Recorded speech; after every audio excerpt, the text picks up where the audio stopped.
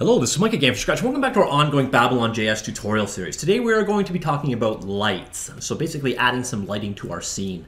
Now I assume you've gone through the previous tutorials in this series, so when we jump into our code, you should immediately know what we're doing. We're going to build on some previous code. Now as you can see in front of you, the text-based version of this tutorial is already up. I will link it in the comments down below. So without further ado, let's jump into our code. Now this code is very straightforward. Basically we're creating a box in 3D space, and then we create a camera that rotates around said box. And that's about it. And now what we're going to do is add a light to it. We're going to cover two different kinds of lights in this tutorial today. A point light and a spotlight. Now a point light is basically a light in 3D space. Think of it like a lamp with no lampshade on it. That's a point light. Basically it radiates out in 360 degrees until it hits the surface. And that's kind of how they work. Now on top of a point light, we're also going to cover spotlight. Now a spotlight is more like a traditional flashlight. It's a light that generates from a given source. It goes in a specific direction. It has a certain amount of fall off over time, and generally it's cone shaped. So again, your traditional flashlight is a spotlight, and those are probably the most two commonly used types of lights in the gaming, basically. But there are others supported by the Babylon game engine, including hemispheric light, which basically would often be used for things like sun, for example, but we're going to look at those two specific today. And you can probably guess how to implement the other one because, as is this case with Babylon, the coding structure is very straightforward and very consistent. So let's start off by creating a point light.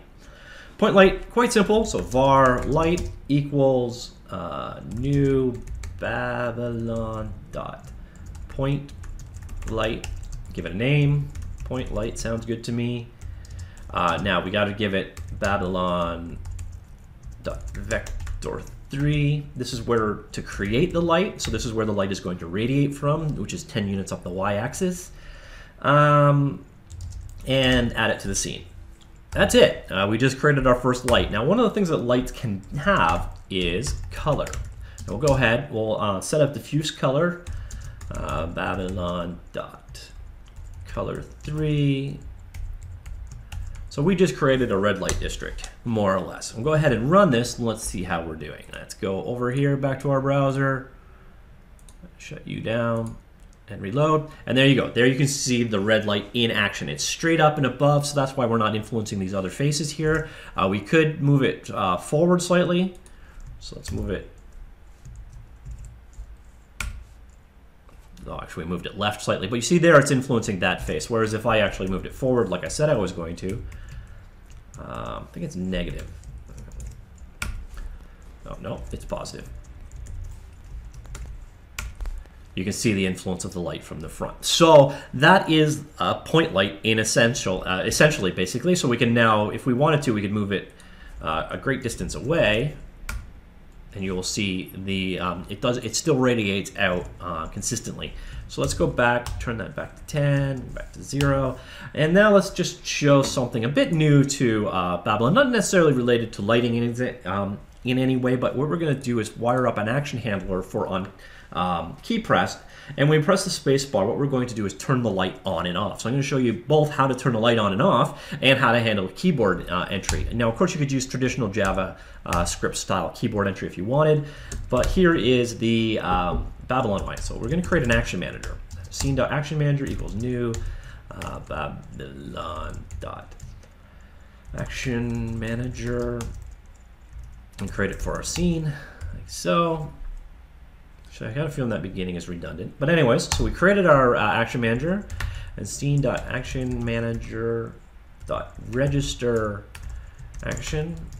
So basically this is a new action that's going to fire. So it's Babylon.execute code action. So what we're saying is this action, we want it to basically fire off our code. The trigger is Babylon.actionManager.onKeyUp trigger parameter equals space. So when we hit the space key, we are going to fire off said action. All right, so I need to be on, oops. All right, so that is part one. And then, so we got our comma in. Now we need the actual function that is going to fire when that action is called. Right here, and we're just going to light.set enabled equals not light.is enabled. So basically what we're doing here is we're recalling the code if this is enabled. If it is currently enabled, we're going to do the exact opposite. So it's basically just a toggle, light on, light off. And hopefully I have not done any typos there. Close that out, close that off. Close my register action, and that out. Got an extraneous there. I think I'm good. Now let's go ahead and run that. Reload our code. And hit the spacebar. Light off, light on, light off, light on. So it's very easy to turn a point light on and off. You can just use the is enabled and set enabled combination to toggle the visibility like so. All right, so that is a point light. Very simple, it's very straightforward, and a little bit of a bonus, that is also how to deal with actions in Babylon. It looks a little confusing, but it's not that bad. It's pretty straightforward. So now we're gonna move on to creating a spotlight. Oh, actually here, no, I'm gonna show you one other thing that we can do actually before we move on. And that is we are going to modify our light. So basically light.diffuse.green plus equals 0.01 and dot blue. All right, so what we're going to do here is basically every time we run through our render loop, we're going to change the light color slightly. So remember earlier we set the light's diffuse color to full red. Now what we're going to do is add a little bit of green and a little bit of blue every frame update until we end up with a white light. Now go ahead and run that, switch on back, reload.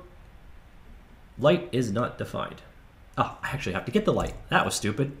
All right, var light slight. Let's do light equals scene.get light by name.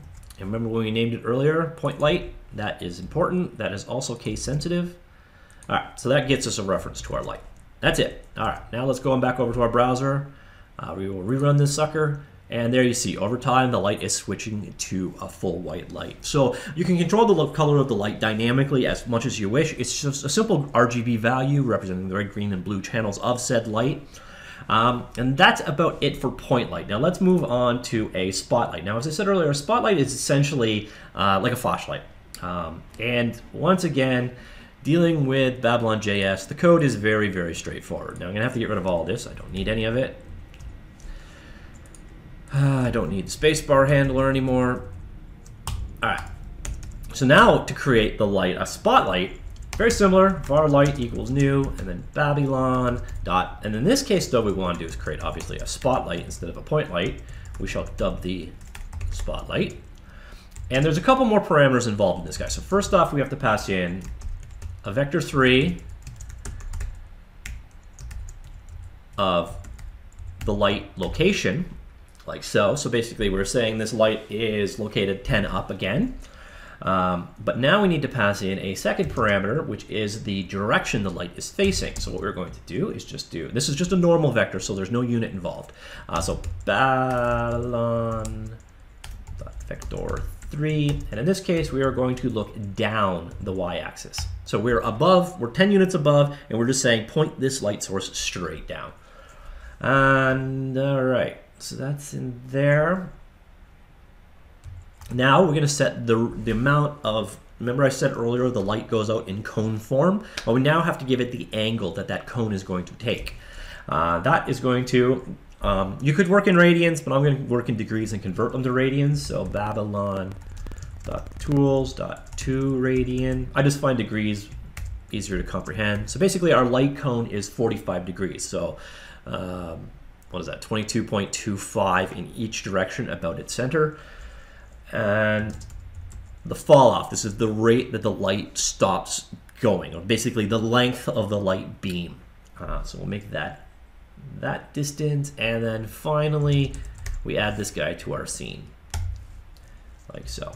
And we will go ahead and hopefully have not made any errors. Made error, 2 radian is not a function. All right, I typoed something, just a second. 2 radians, which is kind of wrong because it's technically only giving me 1 radian, but semantics.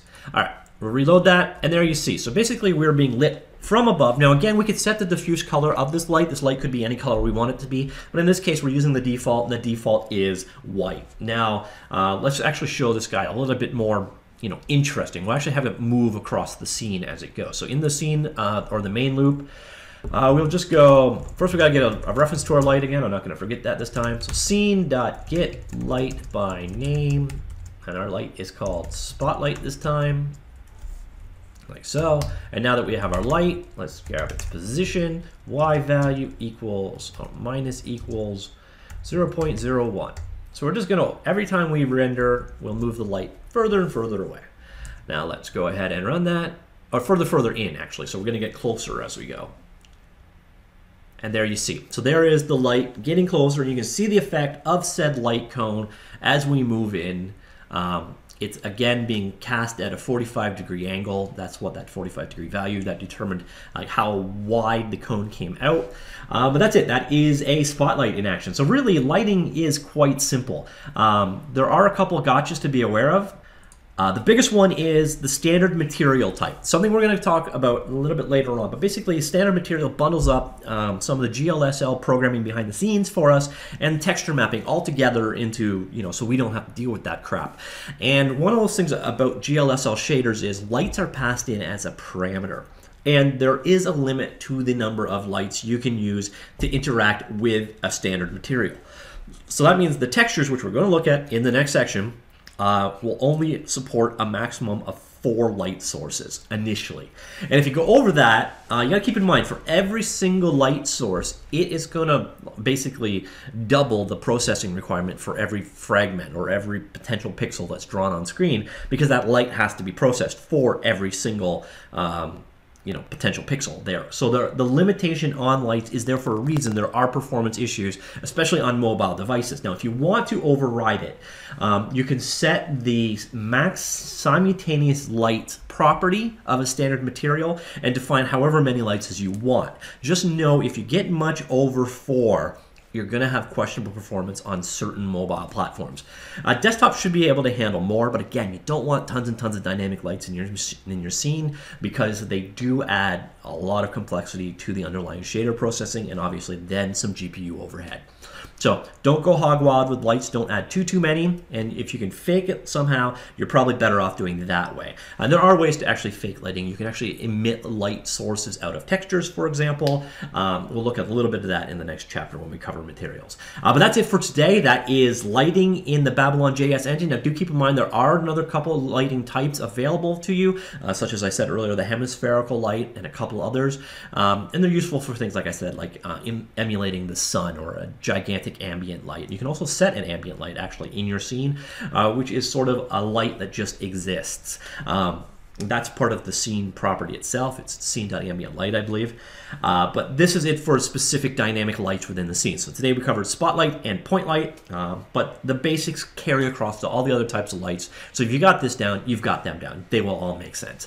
I hope you did enjoy that. If you did, please do click like. And of course, we've got all kinds of tutorials, game dev news, reviews, etc. here on this channel. If you haven't already, do click subscribe. Also, I haven't ever mentioned it, but my Twitter channel is @GameFromScratch, which you could probably guess, but if you want to follow on Twitter, that is available there. And finally, again, all of the source code for all of the projects we've been doing here is available in excerpt form on the linked form, but I've also created a project that is all together. If you're a patron backer, there is a WebStorm project that has all of the source as I'm working on it available in the Patreon Dropbox folder. So do check that out if you are a backer. And again, as a backer, thank you very much.